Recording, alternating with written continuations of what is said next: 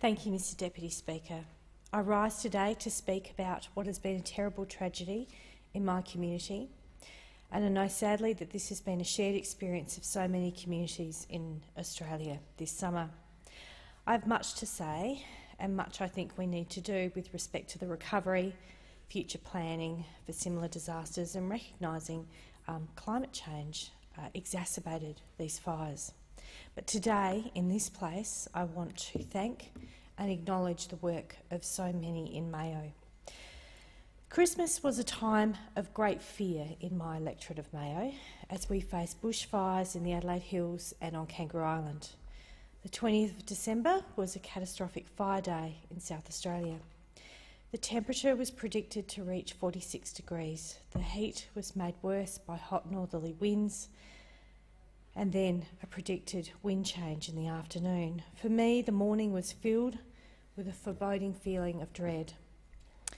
Around mid-morning, the Hollands Creek Road, at Cuddly Creek on Hollands Creek Road, a tree brought down power lines, and that started a blaze that travelled through Lobethal, Kenton Valley, Woodside, Mount Torrens, Charleston, Bracunga and Harrogate. With the heat and the wind, the fire appeared unstoppable. On that same day, on Kangaroo Island, fires were started by lightning strikes on the western end of Kangaroo Island. Difficult to access, the fire continued to burn and then flared up a couple of weeks later, travelling across the island, encircling the townships of Pandana and Vavon Bay. The fire engulfed approximately 2/3 of the island, including the beloved Western District's Memorial Community Sports Club at Goss. The fire is now contained but is not yet extinguished. In total, 185 fires have been lost across 2 firegrounds. Hundreds upon hundreds of buildings and sheds, thousands of livestock, over 60 vineyards are fire affected, burned orchards and millions of wildlife, koalas, kangaroos, dunnarts, bees, as the fire has scorched more than 300,000 hectares. Most tragically, though, we lost 3 people from our community, people who were loved and cherished, and I would like to pay respect to those 3 who will forever be missed and deeply loved and longed for by their respective families and communities. Mr Ron Selth was aged 69. He was a civil engineer. Mr Selth died at his property in Charleston. Mr Selth is remembered as a loving and generous man in our community. In a statement provided by his family, Mr Selth was described as a man with an incredible passion for life.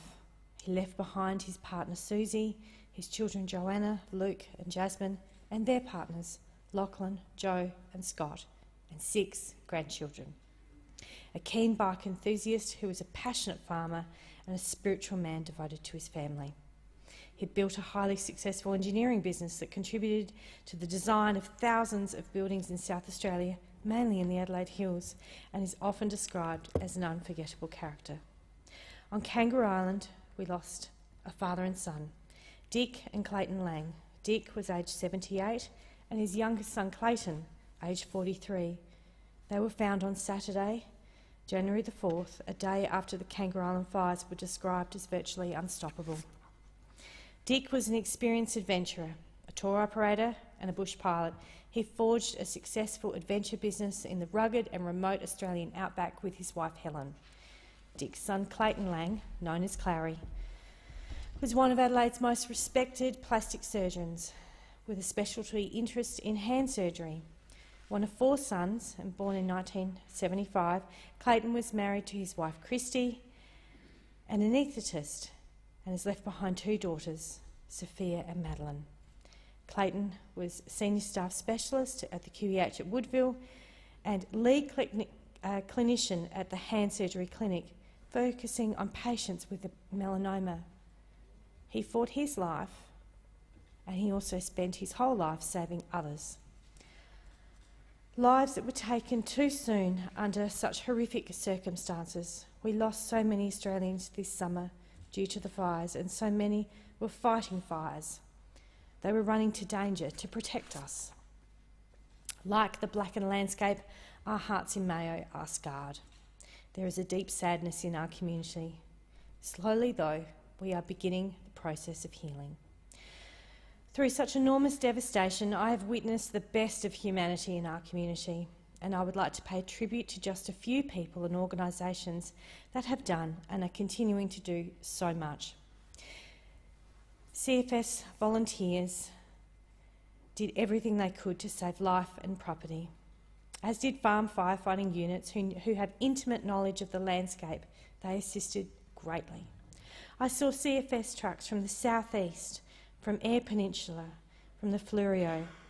They came from everywhere. They came from the electorate of Boothby. They gave up their family time at Christmas to assist. And I acknowledge Mark Jones, the Chief Officer of the CFS, and the good work of SAPOL. The Army Reserves arrived in the hills and on Kangaroo Island. They spent their time clearing roads and burying dead stock. On Kangaroo Island, they were also delivering out fodder in inaccessible locations by helicopter. The Oakbank Racing Club held farm fodder in conjunction with Livestock SA. Savin, the South Australian Vets Rescue, continue to assist injured animals, and Sam Mitchell and his team on Kangaroo Island are saving koalas and other wildlife. Wildlife organisations outside the fireground are also doing so much, including Mayo's own Minton Farm in Cherry Gardens. In the aftermath of the fire in the Adelaide Hills, Lobethal Defence veteran Adam Wynett mobilised a group of locals to create a makeshift recovery centre in the Valley of Praise retirement village.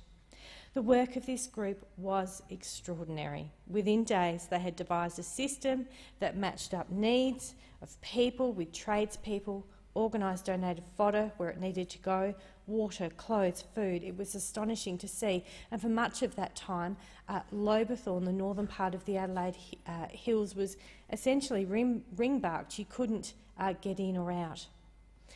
I would like to mention other community responses, including the Nairn Fire Support Group, who evolved out of need and provided an enormous amount of support and resources to families who were impacted by the fire. The goods were sorted at Gary and Rachel Barlow's business, Stroud Homes, in Mount Barker. The Muslim community came from Adelaide. They arrived with vans to transport the goods out to Nairn. I'd also like to mention Father Thomas from the Mount Barker Anglican Church. All the children in Mount Torrens received Christmas presents because of the good work of that church. The congregation's contribution to the relief effort was amazing, and it went for weeks. And Father Thomas is now volunteering his time putting up fences for Blaze Aid.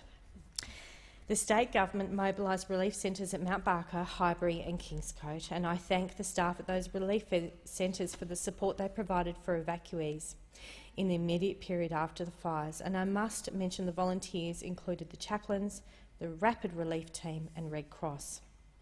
On one of my trips to Kangaroo Island, I was approached by a Sea-Link staffer, asked if I could drop off a bag of homemade treats to the CFS station. Any CFS station, anyone in need, they said. The goodies were made by mums at the Victor Harbour Arta7 Primary School.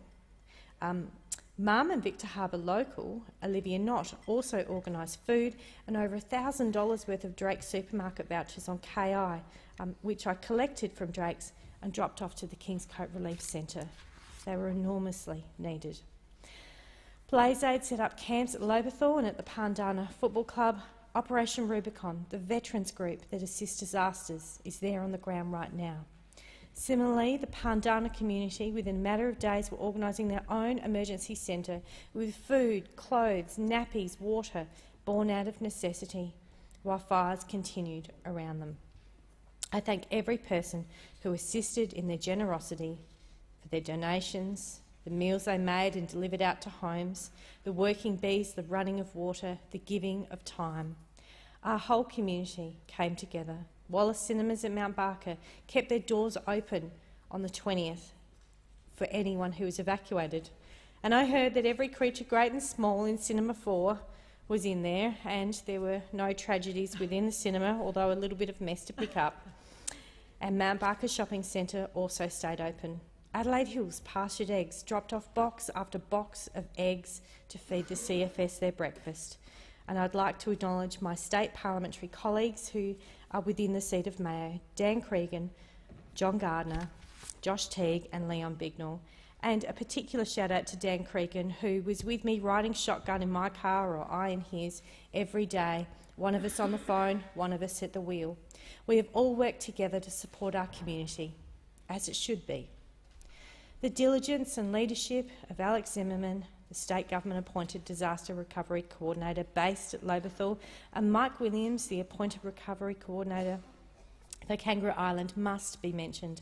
Our local mayors, and in particular Mount Barker Mayor Anne Ferguson.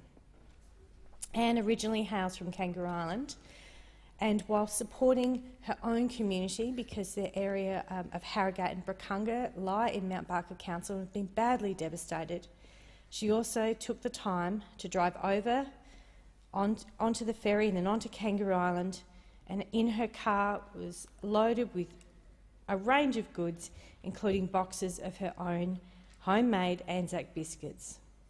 It is these acts of kindness and love that will get us through. We realise we cannot do this alone. We are a region that grows some of the best food in the world. We are a region of beauty that relies heavily on tourism. We will only rebuild with the continued support of the Australian and international community. And I am so pleased to support the South Australian Government campaign, Book Them Out. But we need a long-term and sustainable tourism campaign, and I would urge everyone to book a holiday in South Australia, particularly on Kangaroo Island or the Adelaide Hills. We still have so much for you to enjoy, and buy our produce. We desperately need this. We are an electorate entirely encompassed of small businesses. Wines, cheese, milk, honey, apples, pears, confectionery, and if all else fails, gin from our distilleries in the Kangaroo Island and the Adelaide Hills will be very, very pleased to take your business. It has been an extraordinary effort by so many. I'm so proud of our community of Mayo. We have gone through such sadness, such devastation and such loss. And we all know the fire season is not over yet. But as I drive through our community, I'm heartened to see green shoots, glimmers of hope, and a sign of renewal for all of us. Thank you.